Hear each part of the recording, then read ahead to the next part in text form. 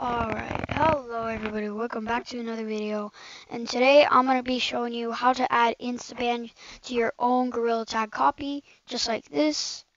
Here's where all the player IDs go, and when you get banned, it'll say you were banned from whatever game it is, and then banned by user with ban permissions, and then it'll say create a ticket in the Discord if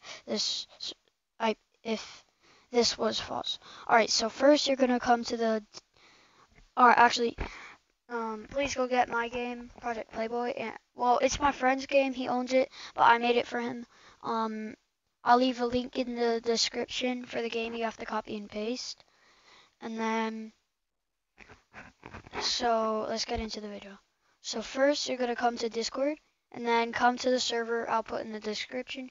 It's the server for a game. And to join the server, you're gonna go into Discord, click add server, join server, and then put the link in here and then click join server.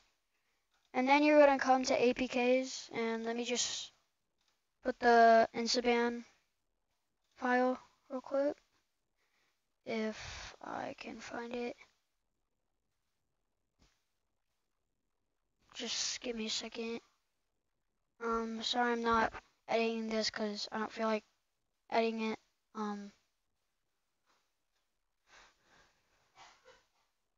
Let me just find it.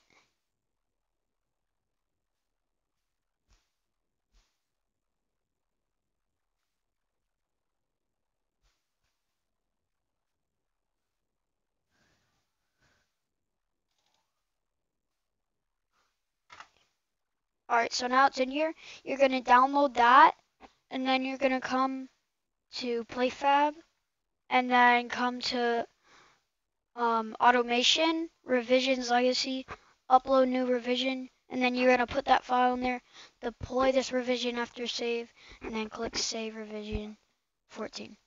And then to put so let me just delete mine real quick, and then save. Or actually, it'll just look like that. So save and deploy.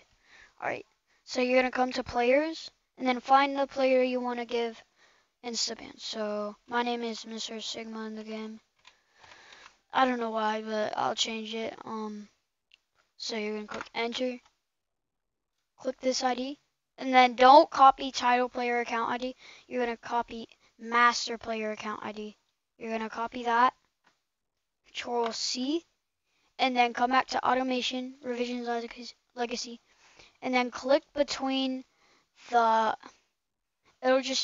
click between these two things, and then so if there's already a player ID in there for some reason, or if you wanna, so you're gonna put that player ID, and then you're gonna put where is it?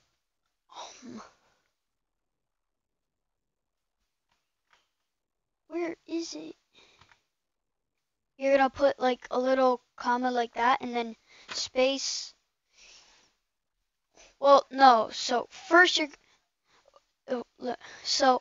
no IDs will be here for you. So you're just gonna put your player ID and then put a comma and then space. But if there's already a player ID here, or you're adding more, you're gonna do the same thing. At the end of the first player ID, you're gonna put a comma, then a space, and then put that player ID. So Control V. Wait. So Control V, and then your player ID will be in there. Save as revision 14. Deploy this revision after save. Save and deploy. And then to make them see the ban screen, you're gonna come to settings, API features, scroll all the way down, and then check off allow client to view ban reason and duration. And then, so yeah, that's how to add insta-ban to your gtag copy, and see you in the next video.